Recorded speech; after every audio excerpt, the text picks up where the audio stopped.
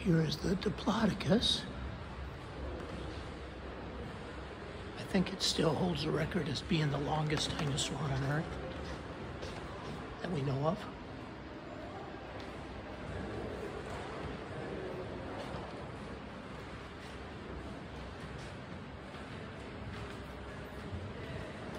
But we keep getting surprised,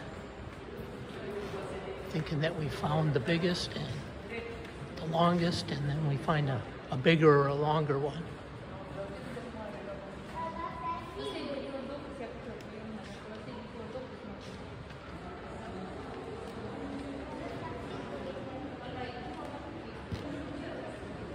It's so long,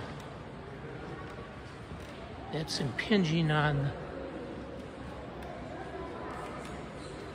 the T-Rex is over here.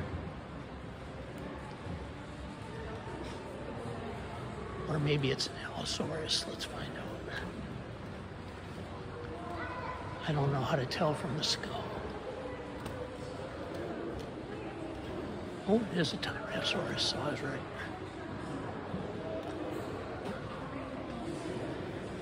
And here's a Nanotyrannus.